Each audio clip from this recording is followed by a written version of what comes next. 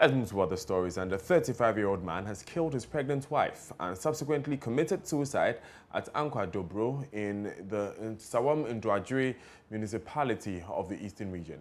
Kofi Avoka, the deceased, inflicted deep machete wounds on his 27-year-old wife, Irene Apia, killing her in the process.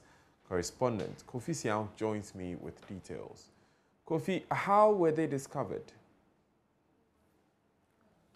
So this is a family that live in the same house as Ankwa, and according to the police, the husband and the wife live in the same house. They have taken to also live in another room.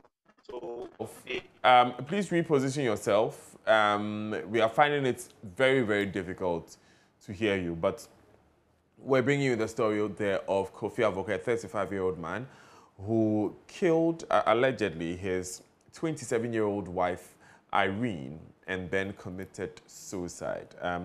We're trying to find out from Kofi Sian, who has been following the story, what may have caused the incident, whether there were any witnesses, and what the police are doing about it, and whether or not this forms a pattern.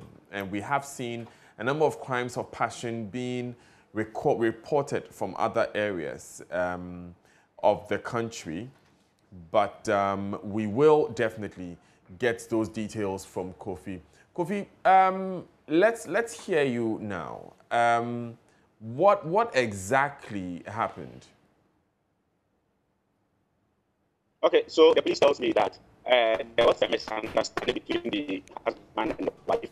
They had kids who lived in. Okay, Kofi, I think it would be better if you took out your earphones. That could help the conversation move forward. Whilst he does that, we would move to other stories. You're live on JoyNews Desk. My name is Daniel Daze. So far, we've been to Tishi, where my colleague Manuel Kranting is reporting from the ground. The 9 persons have been arrested.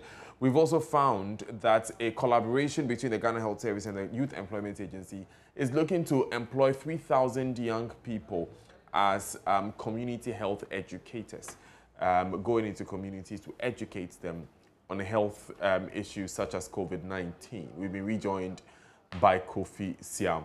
Kofi, if you can hear me, give us the background to this issue.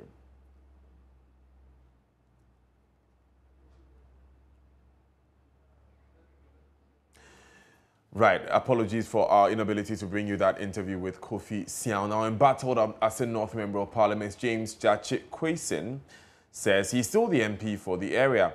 The MP was in Parliament to participate in the work of the House, despite a court ruling that's declared his seat vacant. Mr. Kwesen participated in a meeting of Parliament's Privileges Committee to deliberate on contempt proceedings against Asin Central MP Kennedy Japan. He told JoyNews he's still MP based on processes he has initiated to challenge the ruling.